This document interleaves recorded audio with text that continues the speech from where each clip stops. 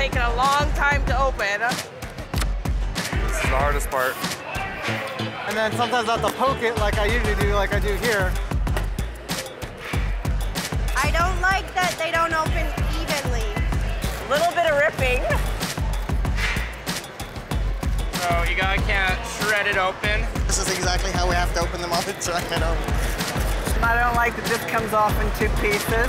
I hate digging for the spoon. Yeah, I can't find it actually. Find the scoop. I have to look for the spoon. We're gonna look for it. But I don't like putting my fingers in here because it causes, that's like bacteria. And under my fingernails. Yeah, this is a problem I have every day though.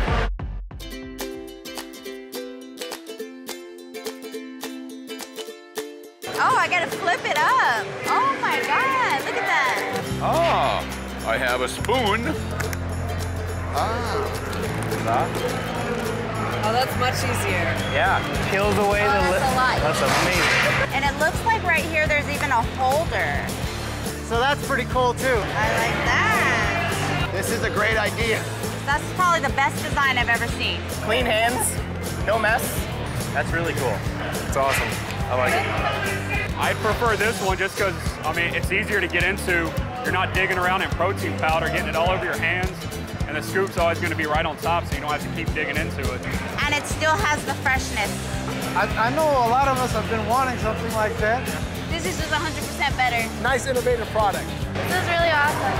I think it's an amazing product. A lot cleaner, no mess. Whoever invented it, good work. I would buy it. Yeah, I'd be willing to pay a little bit more for the convenience of the scoop and the lid. If it's $1 or $2 more, hands down, I'm gonna still go with this. Much more convenient, definitely worth a little bit more money. I would buy it in a heartbeat. I hope one day every protein in the world can have this. I think every company should try and have these in place. I wish I would have thought of this. That's cool. Thank you. Let me get your... Taking this.